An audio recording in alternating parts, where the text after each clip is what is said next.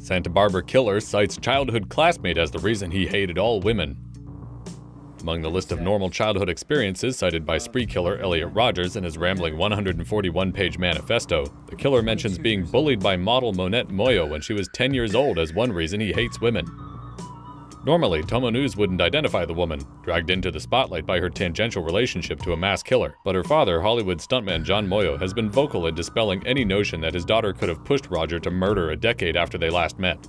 In his manifesto, Rodger claims he was tormented by Monette, but her father, John Moio, told the Daily Mail online, "She was 10 years old, for God's sake. She can barely remember the guy. He's a sociopath. She hasn't seen him since school. How is a 10-year-old girl going to bully a 12-year-old boy? He was weird then and he's weird now. He had a secret crush on her, but she was completely unaware of him. She had no idea. If you think about it, he could have killed her. He could have come after her." Elliot Rodger took his own life Saturday after killing 6 people and being wounded by a police bullet. His own parents called the police after receiving his